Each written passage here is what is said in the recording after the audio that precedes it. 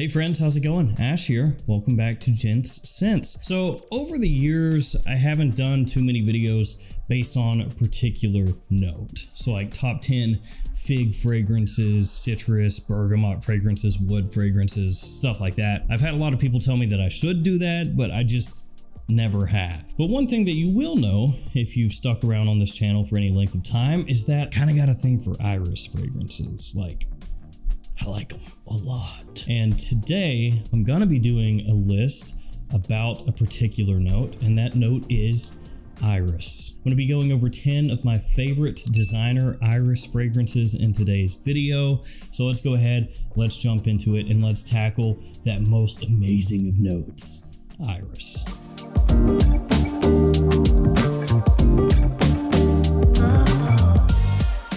So iris has become much more popular here lately in men's designer releases. For a while there, you could find it across a couple of different lines, but it wasn't used heavily. It wasn't all over the place like we've seen here lately. Now, not all fragrances that feature iris, of course, are going to be considered iris fragrances. A lot of those, iris plays more of a supporting role. And a couple of the fragrances I'm going to talk to you about here today have iris utilized in that way instead of being right at the forefront of the scent. But regardless of that, back years ago, iris was not very commonly used in men's scents, but as I said, nowadays much more common, especially in designer releases. Now, before I jump into this top 10, I'm going to give you guys those codes again. Gents10 is the code. It's actually just one code that you can use at twistedlily.com and maxaroma.com to get 10% off your order.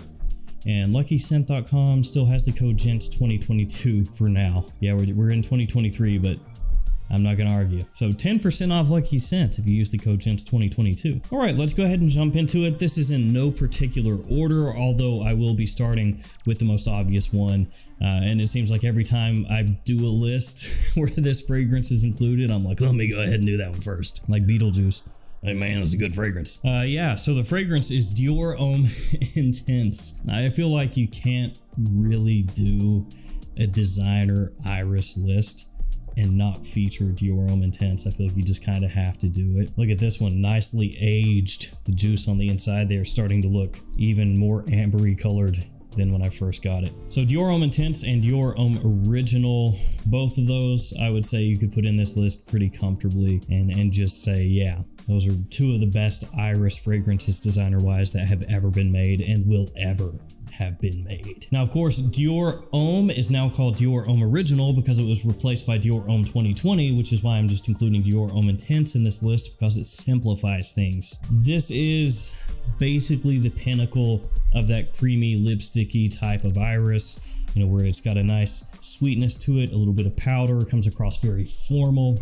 For a moment in time, it was very hip to describe this fragrance as a metrosexual fragrance, which is kind of an interesting way to talk about it, but yeah. Dior Homme Intense, absolutely fantastic. I feel like Christian Dior, you know, is trying to move away from the iris. I mean, it's not something I feel like, it's kind of obvious, isn't it? So I don't know how long Dior Homme Intense will be with us, so I will cherish every moment with this fragrance. Just playing, I bought multiple bottles, I'm good. After that one, let's go with a different type of iris, Prada L'Homme. And what a surprise, it's another line of fragrances that the writing on the wall is there for. Now, truthfully, if Prada L'Homme Intense were still around, where you could find that anywhere in the US, I would have that in this list over Prada L'Homme. I think that one overall is a little bit of a better fragrance, but Prada L'Homme is still really good. This one known for being an office fragrance, more of a powdery, soapy, clean type of iris. It's not that creamy, rich iris like you'll find in Dior Homme Intense. This one is lighter, more sparkle to it. Prada L'Homme, a great scent. Really enjoyed this one ever since it came out, and I think it still stands strong, still works really, really well. Let's go with one that's a little bit more off the beaten path next. It's Cavalli Uomo Silver Essence. Now, this one is not as much straight up an iris fragrance as a bunch of the other ones here, but the iris is noticeable. This one is kind of a mix, you know, it's not as heavy as something like Dior Homme Intense, but it's definitely not as soapy clean as Prada L'Homme. Good amount of tonka in this one, a lot of sweetness to it. It is very smooth, and it is partially fresh as well. You know, it's one of those fragrances that's not trying to go all the way fresh, but it's also not trying to be like really heavy, so it gives you great versatility. This one sometimes you can find at discounters for a very good price. Actually, it used to be much cheaper, but these Cavalli Uomo fragrances have been getting harder to find, unfortunately, which has made them go up in price, and sometimes they're sold out at discounters and not very easy to find. Another line that's just kind of not doing so hot. Oh man, I started this off with like 3 fragrances that have basically the Grim Reaper knocking at their door. That's this is big brain. Start the video talking about how Iris, so much more popular nowadays in men's fragrances. Begin the video with 3 fragrances that are on the chopping block. Let's go with one that's not on the chopping block at all, one that's selling very well, Le Male de Parfum from Jean Paul Gaultier. The Iris in here, more of a supporting note. It's used to modernize and boost up that Le Male DNA that this carries over from the original. It's kind of a modernization, a twist on that style of scent. It's not as powdery as that one. It's not as old school smelling. I mean, I know a lot of you are going to be like, Le Male is not old school. That fragrance came out, what, like maybe 9-10 years ago? Trust me, there are things that I see where I'm like, yeah, that didn't come out that long ago. Then I look it up and it's like, that came out 25 years ago. I'm like, what? So yeah, it's a modern take on that style of fragrance, made more for fall and winter time. Great versatility once again, big compliment puller, love this stuff. Now, if Dior Homme Intense is like Designer Iris Fragrance 1A, this one is Designer Iris Fragrance 1B. It's Valentino Uomo Intense. And when this came out, a lot of people did directly compare it to Dior Homme Intense. They were like, yeah, it's basically Valentino's Dior Homme Intense. Now, does it smell exactly like Dior Homme Intense? Of course not. But is it in that style?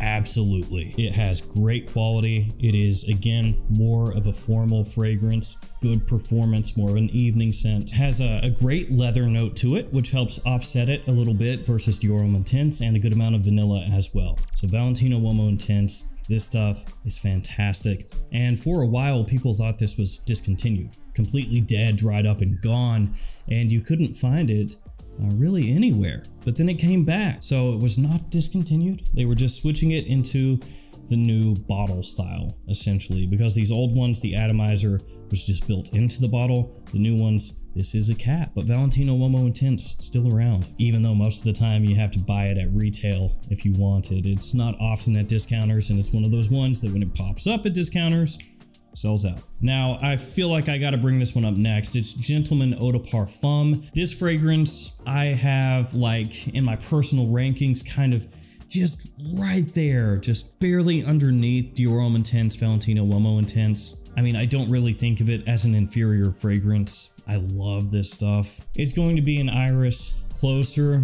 to those two scents, the way the Iris is used, but on the whole, the composition here does take it its own way, on its own path. So with this one, you get a good amount of vanilla, kind of a dark vanilla, you know, a touch of powder to it, some Tolu balsam. You have lavender in here as well. You got a bit of spice, but it's not like a big blast of sweet spice. This one stays pretty dark. I mean, kind of mysterious if you want to describe it that way. Good performance, very classy, as you would expect a fragrance with the name of Gentleman to be. This is one of the best Iris fragrances currently on the market designer-wise. And I do want to say that the whole Gentleman line, or most of it, very, very good if you're into Iris. Now, I'm highlighting just Gentleman Eau de Parfum, but Gentleman Eau de Parfum Reserve Privé, very good as well. Has a nice boozy sweetness, that one. Gentleman Boisé, very good. A little woodiness added in on that fragrance. Gentleman Eau de Toilette Intense. That one is great for spring, potentially summer, fall. It's a little bit fresher, but the Gentleman line in general, very good for Iris.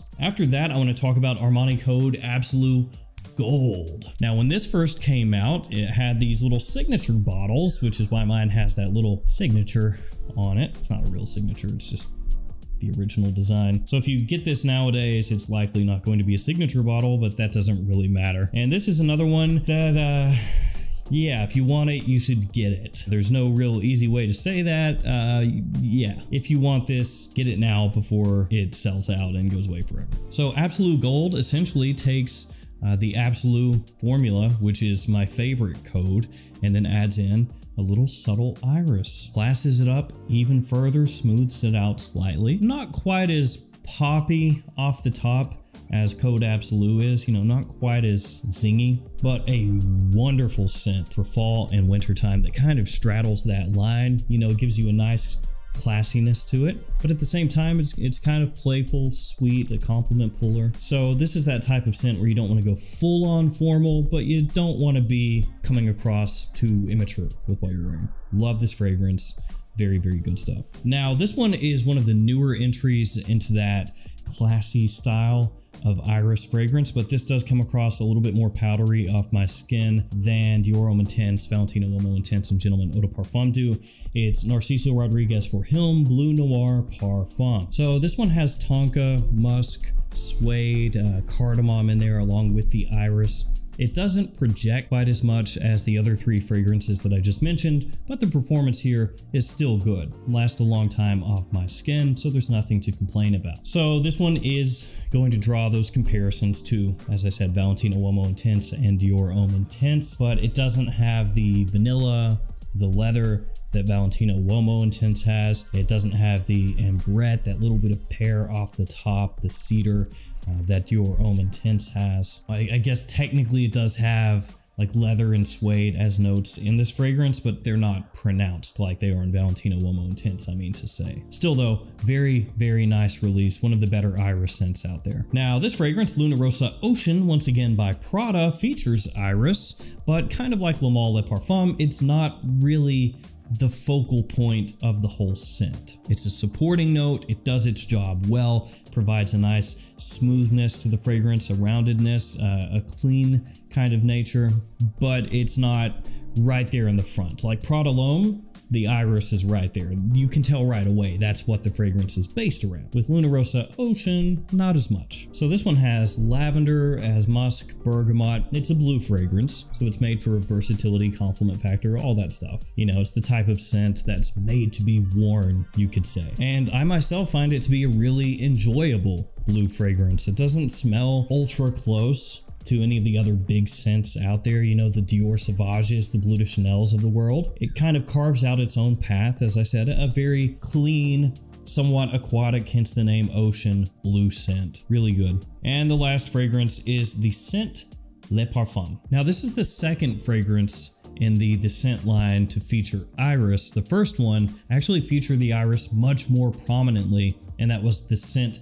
Parfum edition. It was a special edition, all black bottle. It actually had a nicer presentation, like the box was bigger. And that one, the iris was really, once again, front and center, the focal point of the fragrance. I thought it was very well done. Unfortunately, just impossible to find anymore because they basically released it as a limited edition. And then they said, okay, good enough, we're done, thanks. But Le Parfum, this one, is an actual full-fledged release instead of just a limited edition. The iris here is pretty well balanced. It's not too deep or heavy. It's actually more of a woody scent, of course, with the Meninka that the scent line is really well known for. So it's more like Meninka and woods, and then a nice supporting iris that helps give it more classiness. It is one of the better fragrances in the scents lineup. So if you're a fan of the line, then absolutely check this out. And it's going to be quite different smelling than what most anybody else is wearing out there nowadays, unless they're also wearing the scent Le Parfum. So there we go, some iris fragrances in the designer realm that I think you should check out. Some of these are getting harder to find, but as of this video, you can still